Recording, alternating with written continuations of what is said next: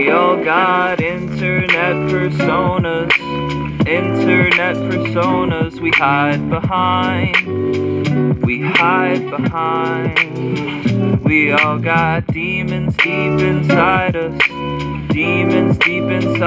we try to hide,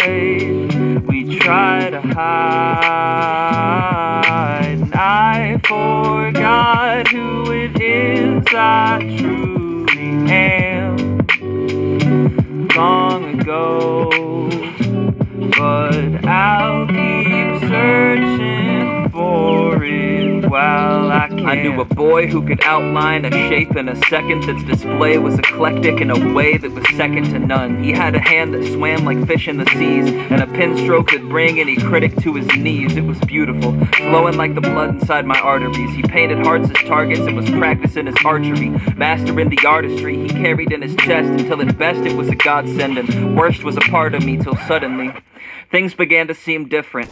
Moods dissipated into blue and gray pigments, but surface-wise the screen names were never inefficient as a method to communicate that happiness was with him. So a couple thousand people saw a perfectly innocuous complexion, while I was trying to talk him through depression. The lesson to be learned is that your heroes aren't invincible, just normal folks who often need expression, so pause and leave a message.